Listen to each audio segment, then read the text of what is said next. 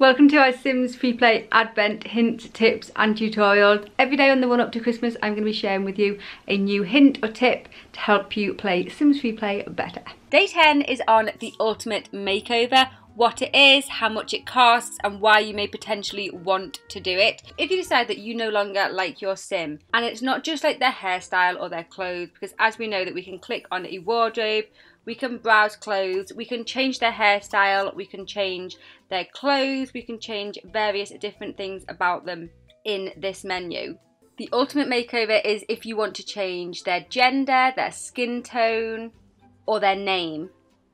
To be honest, using the ultimate makeover is not something it's not something I've ever done, and it's probably not something I necessarily recommend. As we can see, my sim has got a cold. They are sneezing a lot. If you click on your sim, there are a couple of options. You can have a birthday where you can bake a cake and you could age up your sim.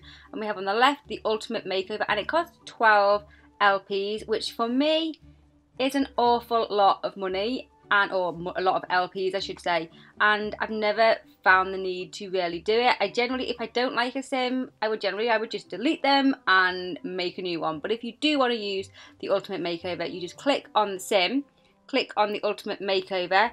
It will ask you if you want to change your sim's name and DNA with an ultimate makeover. Are you sure you want to do this for 12 LP?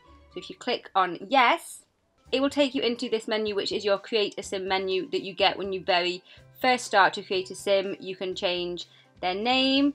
I'm going to keep them as they are, but you can change if you would like. You can change whether they're male or female, and you can change their skin tone. You can of course also go into the other elements and change what you could change anyway by just using a wardrobe.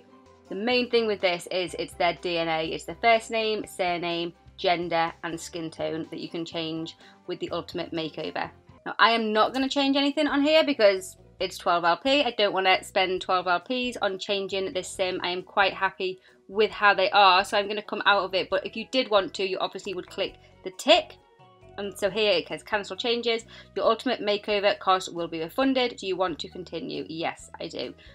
But like I say, if you were doing it, you would obviously click on the tick, and that is how you do the ultimate makeover. Let me know down in the comments if the ultimate makeover is something that you have ever used. Like I say, it's not something that I've ever used, and I'm just curious to know if any other simmers do actually use that function.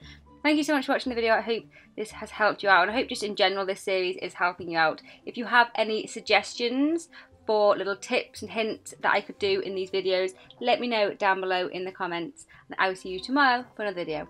Bye!